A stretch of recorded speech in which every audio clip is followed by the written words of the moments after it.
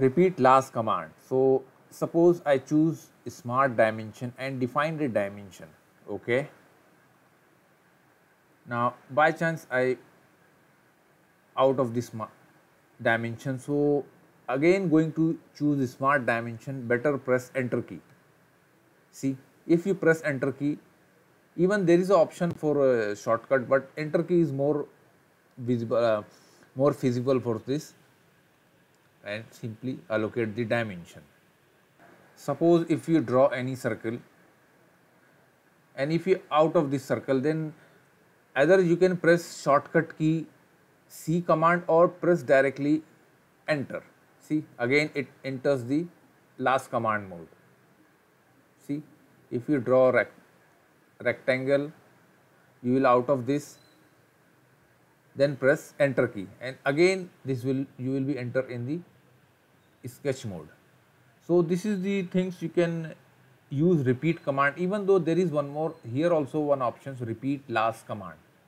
You can do it from here also. So this is one of the good tips.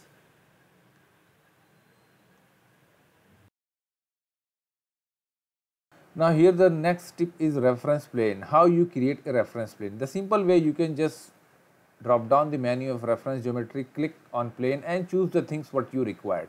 But there is one more option.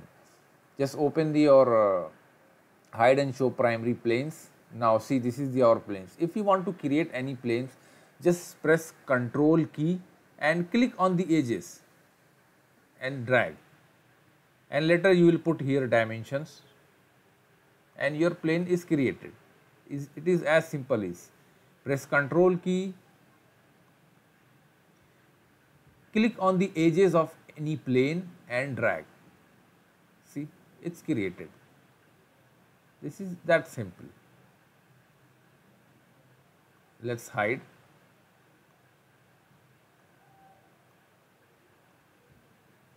Now even though if you want to choose mid plane, so simply hold the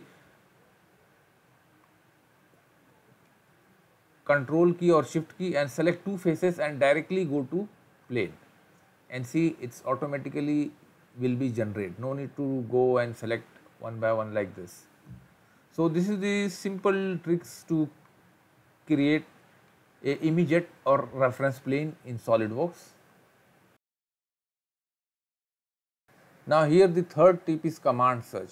If you want to search any command and you don't know where it is located, so simply go to this option and let's say I'll start to type C combine tool, COM. See, dynamically it will show you the things which is related to what you type, combine. Now here if you saw combine tool, you will see there is one I option. If you click on the I option, it will automatically open the location. No need to do it yourself. See, I will not do it myself. I will just simply click I. See, it's open. See, mouse automatically yellow red color. See, it's automatically open and it moves your cursor. See, it is not done by me. It is done by. Now let me try one more tool. Knit tool, KNIT. Now see here, knit tool, surface, knit surface. If I'll click on the I button, see it automatically open the location of knit surface. So this is very important tips in SolidWorks. If you want to search any tool where it is located, just type and click on I button. It will show you where its location. Shortcut bars, these are the very important things in SolidWorks. Just press S key. If you are on sketch mode, just press S key and you will see this is your shortcut bar, and now choose it, whatever things you like to use, and do it. Simply finish. See, even though if you are in part mode, you can simply press S keyboard, S in keyboard, and you will get too many options which is going to perform. So let's say extrude and click on the face and see it's ready for operation. So shortcut S key is very important for sketch, you can do it on sketch, assembly, parts, and even on drawing it also works. If you open too many documents or too many parts, then you have to simply go to window and choose from here one by one. But there is simple shortcut key, press Ctrl Tab. See, you can move and choose what you want. Ctrl Tab. See, there is simple way to shift yourself into particular parts, even though you can do it from here also. Now here the next trick is flat tree view. See, this all sketches is absorbed by a particular operation, particular feature. So you want to open it and saw it. But there is one option, right click, go to tree display, show flat tree view. See, all these sketches and features are separated. Now you can easily view and edit from here. So this is called flat tree view. See,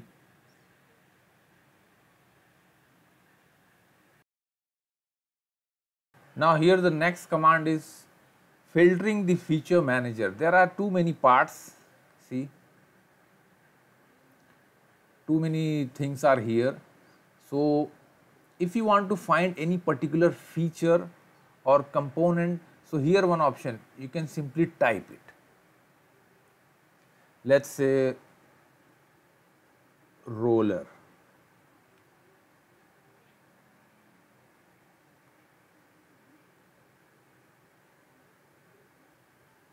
See, is going to find you all the rollers,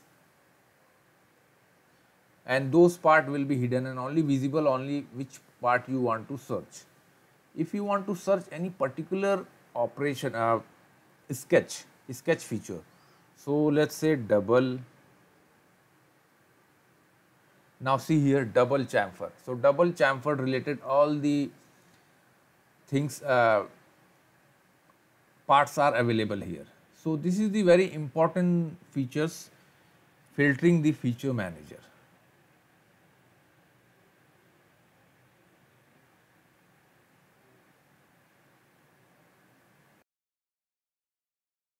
Now the next feature is collapse tree. If you open too many things are here, then difficult to close one by one each and everything. So simply you can press Shift C, all collapse.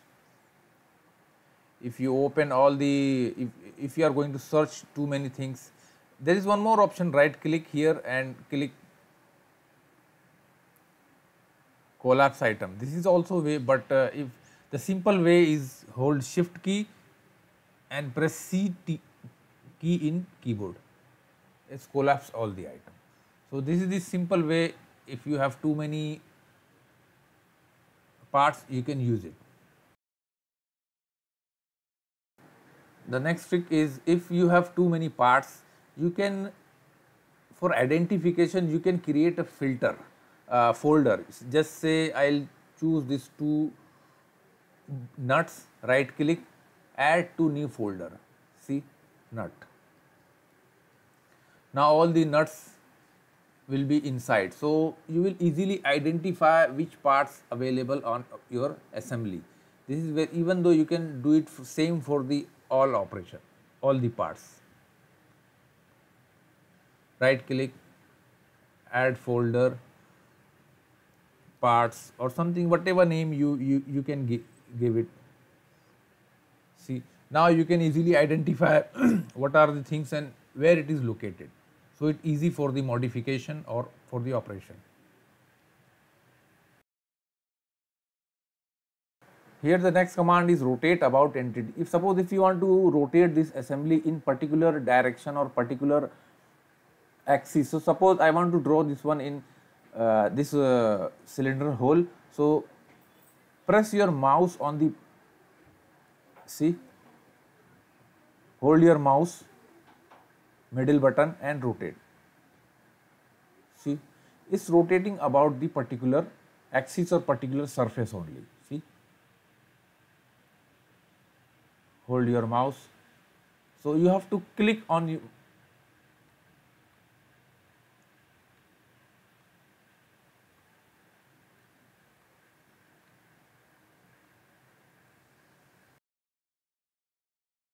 next operation is zoom to face. Suppose your assembly is missing somewhere, just double click middle mouse. See, is zoom to fix. If it is missed somewhere else, then there is one command, press F key in keyboard. See, it comes back to the zoom position. This is the option preview. Just double click from middle mouse. It back to zoom, or press simply F key in keyboard. So this is this good way to navigate your part or your assembly. Custom normal tool. If suppose we selected any one plane, if you click right normal to, see this portion will comes out here. But if you want to take in different position, if double click, it will go move like this. But if you want to choose different position with the reference of some, this is the plane what we selected, control key and select this one. So this one we want to keep top. So how it will looks like normal to. See, the second plane selected is top of this geometry, and this will looks like. Now again, if suppose I'll select, this is our main plane which we selected for sketch, and control key select this one. Now this one will comes on top, click normal to. See, those face comes on top. In the same way, if you select this face and control this face, this one will comes on top, normal to. See, so this is the simple things you can create your normal to view in custom way. Zoom to selection. There is one particular tool which can help to find a particular part. If you have too many a large assembly and difficult to find particular number of parts, so simply click any of the part and you will find here zoom to selection. Click, see those parts zoomed. Press F, zoom to fit. Suppose if I'll click this one and select zoom to selection, see this will looks like. So this is the simple way you can zoom or identify or find out the particular any kind of parts in SolidWorks assembly. Now the reference triad. There are you can view the assembly or any parts with the help of reference triad tool. If you want to move these parts, like first let's say hold shift key and select any one, let's say Y. See, it will rotate 90 degree. Again I'll click, see it's moving right 90 degree. If Z axis moving 90 degree, if X axis moving 90 degree. Okay. Now if there is one more thing, if you press Alt and click on this X, see it will rotate 15 degree. See, it's going to rotate in a 15 degree. Y axis, Z axis, see. And if you press Control and Y, then again the point, see it will rotate 180 degree. If you select X, click on center, see it's going to rotate on 180 degree. Z. So this is the way of navigation. You can rotate your model in many directions, either 90 degree, either 15 degree, it's up to your convenience. Now the next option is instant sketch relation. If you want to create a constraint in between these lines, so instant directly click on the point, no need to select this line and this line, hold shift key, this line and click here tangent. Simply click on the point and click tangent. See, it's created. Even here also if we choose this one this one, then you will find relations. If you select this point only, tangent, see. In the same way, if you select this point, you will find here tangent relation. So this is the quick and easiest way to allocate constraint or develop a relation between any two lines or any construction planes, construction lines. Now here the next trick, box selection. There is two types of selection, right to left and left to right. So what will happen if we click from right to left? See, it will select all the geometry. Why? Because all the geometry going to intersect with this. If you are going from left to right, see, there is only two circle comes inside, other all three are half comes. See, it will select only two. Again, just check. If I am not going to select fully anything, see, it won't select. So if you want to select these all things, so you must cover all the things. Otherwise, it will not select in left to right. So this is very important thing while you are going to create any sketch. Now the next tip is undo power trim. Suppose if you press left mouse and drag, but by mistaken you deleted many things. So what you will do, you will just go back. See, you will see this red point. Just go back to the red point, and you must click on this. See, this is how we undo trim, power trim. By chance you delete this all, then go back to the red point,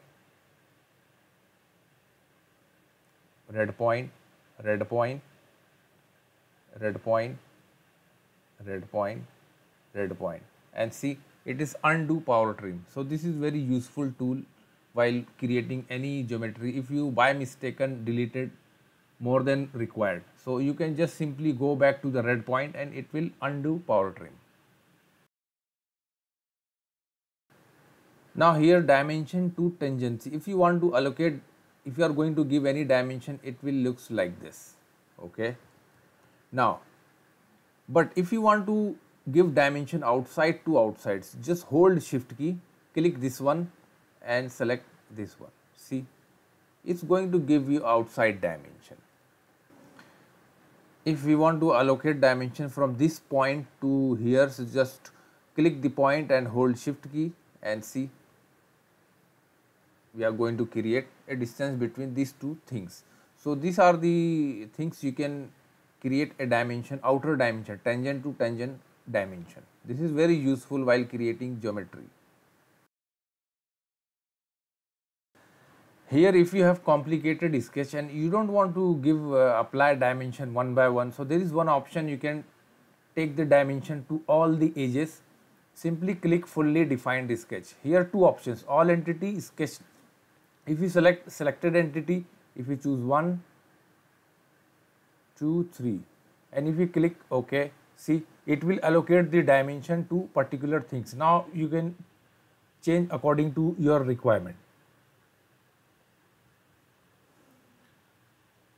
See,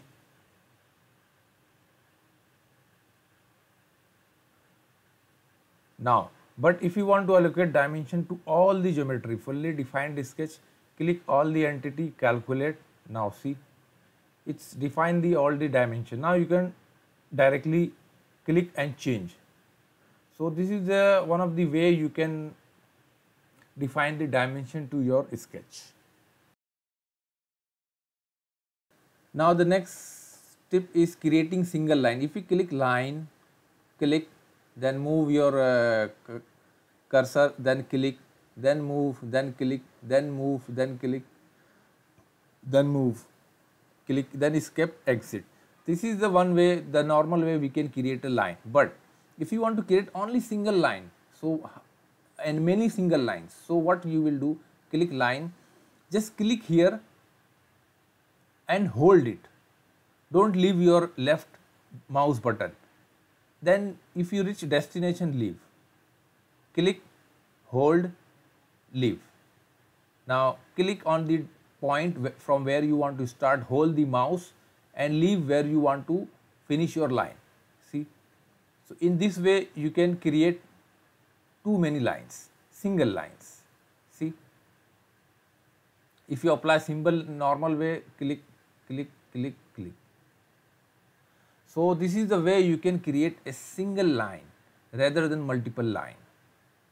So this is very useful thing while creating a single line or line between point to point. Now if you want to allocate dimension to curve, so there is simple way, smart dimension, click this point and click arc. See, it's going to allocate a arc dimension. So this is the simple way you can allocate the dimension to a particular arc.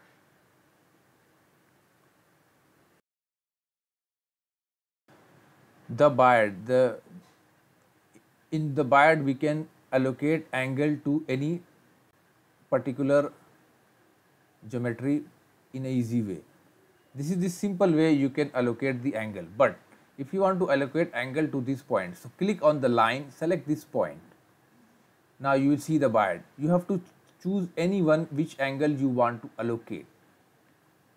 So let's say I'll choose the bottom Biad and you will see this is the angle you can choose.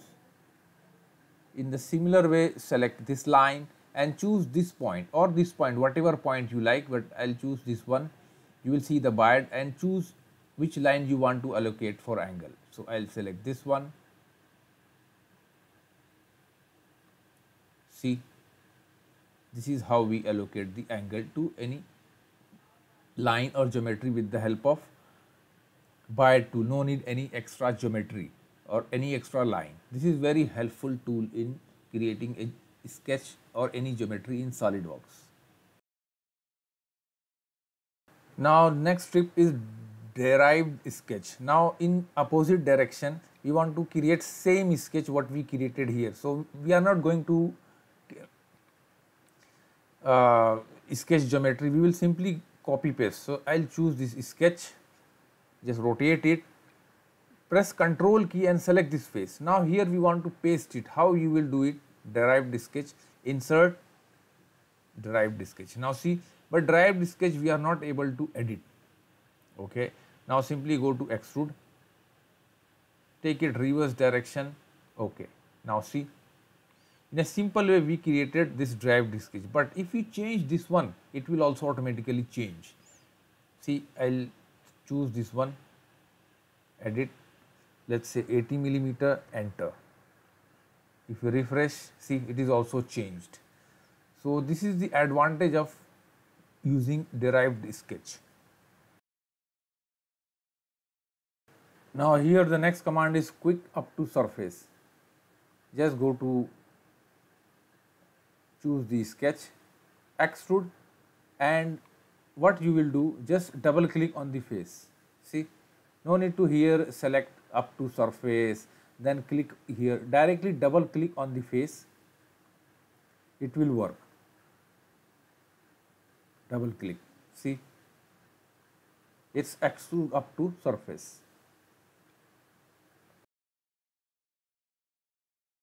The next tip is hide and show component in assembly.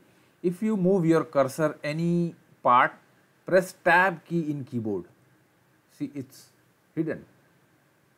If I'll move my cursor here, I'll press tab key, it's hidden. I'll move my cursor here, tab key, it's hidden. Now if you want to appear this one, just hold shift key, press tab key and place your mouse which part is hidden. See,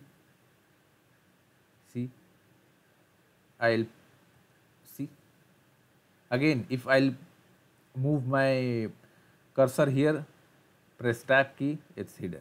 If I move my cursor here, tab key, hidden. Keep on the same place your cursor, shift tab, appeared. My I'll keep my cursor near to the hidden part, shift tab, appear. So this is the way you can use the command and hide and show your component in assembly. So these are the 25 tips and tricks which is very useful in SolidWorks. Don't forget to share and like our video, and please subscribe our channel for more video and more projects in SolidWorks. Thanks for watching.